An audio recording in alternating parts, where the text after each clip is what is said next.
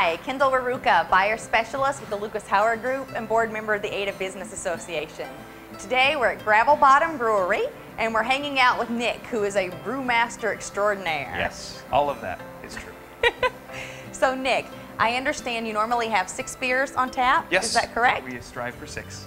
And you brew all of those here? All of it's here, yes. On this system, which is a 3-barrel system, we produce about 6 kegs, about 90 plus gallons, depending on the batch of beer and kind of what we're going for. That's fantastic. Now, for those who aren't really familiar with the world of beer, each one that you brew has a different alcohol volume. Yes. Can you explain what controls the volume of alcohol when we brew beer? Absolutely. What produces alcohol is sugar being fermented by yeast, produces the alcohol and CO2 and a bunch of other stuff.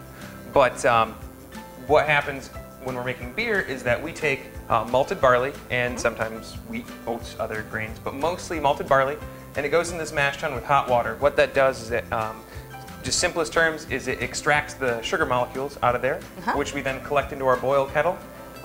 We boil it to, first of all, sanitize it to keep any other microbes out, but also to reduce our volume, getting us to the amount of volume that we want in our finished product. So then, once we have that sugar water, we add our yeast to it, and the yeast goes to town and makes the alcohol. So the more malt that you use, the more alcohol that will be produced, and the less malt you use, the less alcohol.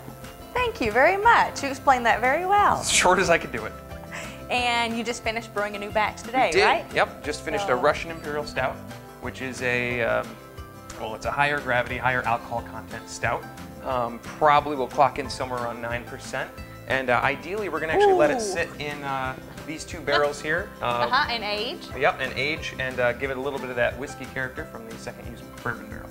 Oh, and what's the name of this new one going to be? The name of this new one is going to be Kevin the Bold, which is kind of a nod to a famous Russian Imperial Stout in the brewing world, and also alludes to a comic strip that was written by a Ada resident a long time ago. Yeah, there's an article about that in the book that the Historical Society put out on Ada. Yeah.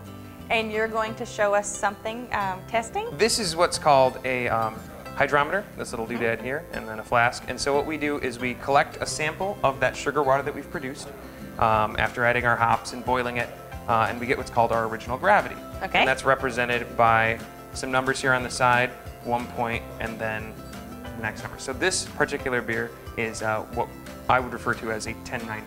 So 1.090 is the sugar content. And then, so that gives us an approximation of what we can expect out of the attenuation. After it's fermented, after the yeast has all done its job, we'll come back and we'll take another reading, which will give us our final gravity. And then based on where it starts and where it finishes, we plug that into a calculation and it gives us our alcohol content. Fabulous and fascinating. Yeah.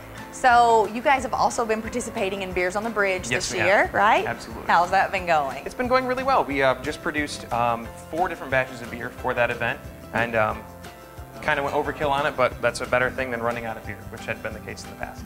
Yeah, running out of beer is not fun. Nobody likes that. No. They get kind of angry. So what's your favorite thing about Ada? What do you love the most? I really love the community here, where people come in and I get a chance to one-on-one communicate with them and explain to them my process, my ideas. For example, like I know of at least one customer that I'm going to tell about this beer. His name is Kevin, so he might be excited to know that this beer is named kind of in his homage, but not necessarily. Yeah. But I'll play it up like it is. Works for me. Yeah. So there you have it. Gravel Bottom is a great place to come down and grab a fantastic brew. 6 on tap. They also have a mug club. You can check that out. They're located on the corner of Ada and Fulton behind Lake Michigan Credit Union.